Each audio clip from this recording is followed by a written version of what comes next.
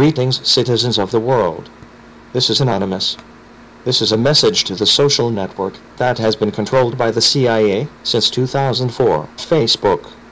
We long have stood by and allowed you to watch everything we say, do from moment to moment, monitor our status, phone numbers, email addresses, religion, political views, our likes, and even hundreds of our photos.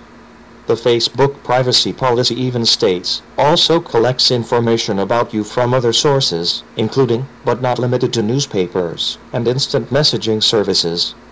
No longer will we stand by and let you control, and watch our every move, as if we are some sort of threat to humankind. We are people.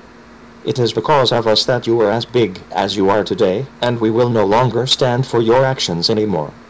This is not a call to hack Facebook, but a call to delete your Facebook account. There is a social network on the web that exists that states in its privacy policy it will never share or sell your information to anyone you don't want to share with.